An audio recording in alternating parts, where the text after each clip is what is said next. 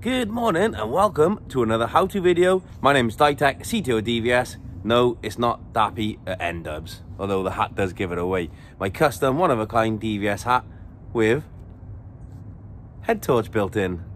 And then when I'm in distress, point it at the sky and hopefully one of my super friends will come and save me. But today's video, after all the feedback we got of the ColorVu video, I'm doing another further extended test. So we're outside in my lovely DVS compound. The camera's up there on the rig, one of my many cameras. I've actually turned off all the cameras next to it, so it's actually powered on its own.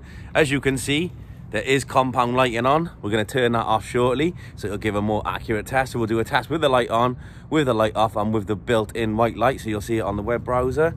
Hope you enjoy the video. It's just another further extended test that everybody has asked for. So stay tuned, stay focused, and we'll see you in 2 seconds. Okay, as you can see, I'm back. So we're at the web browser now. We're tuned into the ColorVu camera. So in configuration, you can see there's the model number there, and we're on the latest firmware as of today.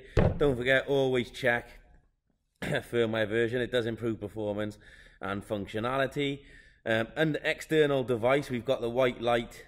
We're going to turn that off, enable. So just make sure we're going to turn that off. It's on manual, but we don't want that white light coming on at all. Back to live view. We have forced the camera into day mode, so it shouldn't come on anyway.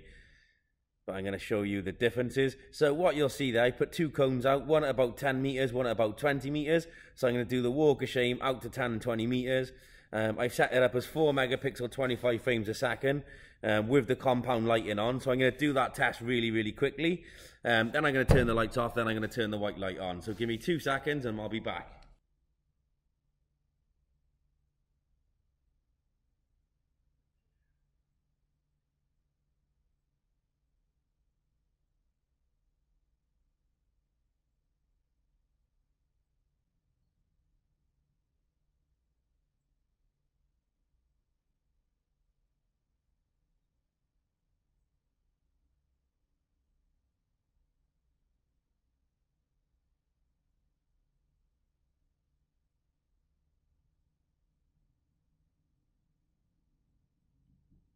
Okay, there was the web browser.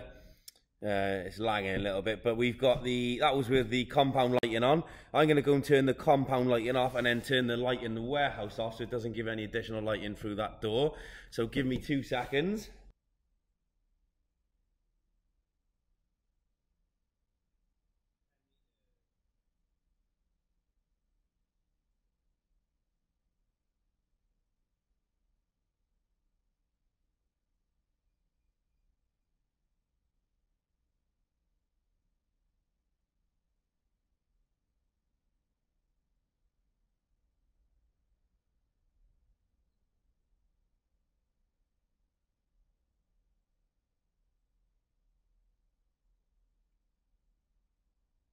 Okay, so that is actually quite dark out there, believe it or not. I can still see the cones. We've got some additional street lighting, which is obviously helping enhance that. Quite impressed with how dark it is and hopefully how well the camera performed. I'm quickly going to go into configuration, turn the white light back on, adjust it to 100%, and for timing, I'm going to turn it on so it is on now. 1800 till 6 o'clock, go. Okay, so I can see the reflection of the white light already coming off the reflective strips of the cone, and you can see that white light curve there. I'm going to go out there again, do the 10 and 20 meter test, and then we'll come back.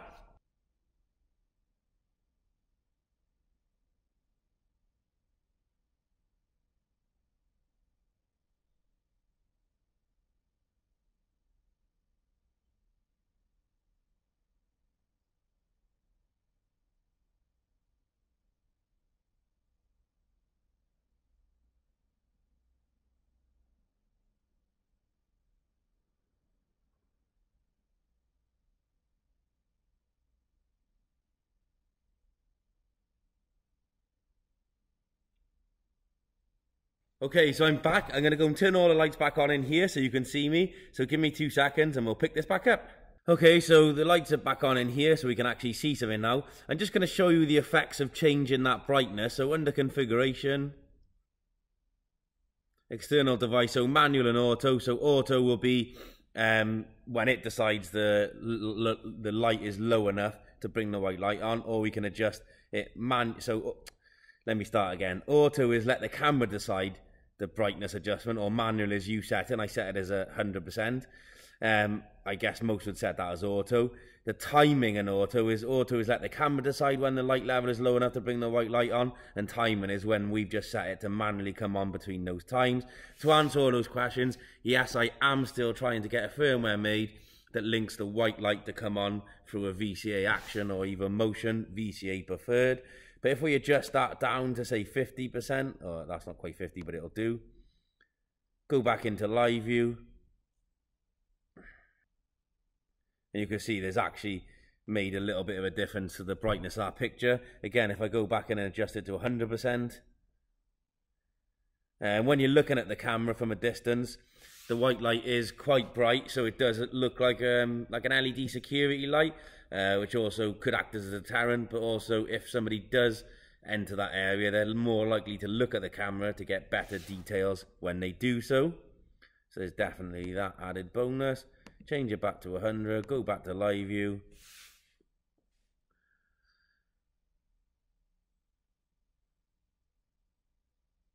Okay, so there is more white light there. I'm just going to go and turn the outside lights back on a second, guys.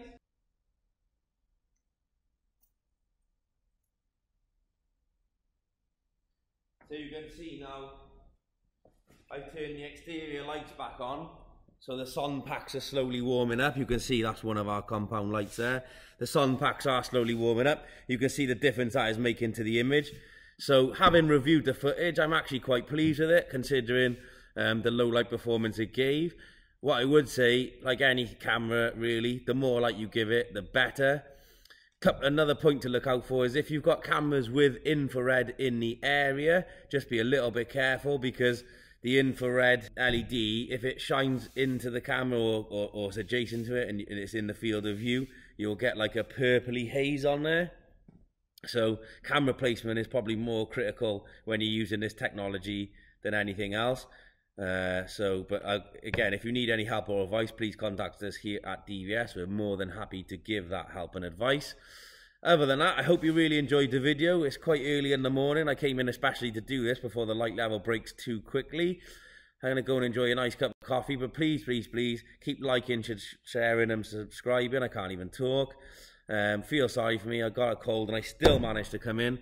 For those of you that are interested, more new technologies coming in the coming week, so please stay tuned for that. Cheers, guys, and see you soon. Bye now.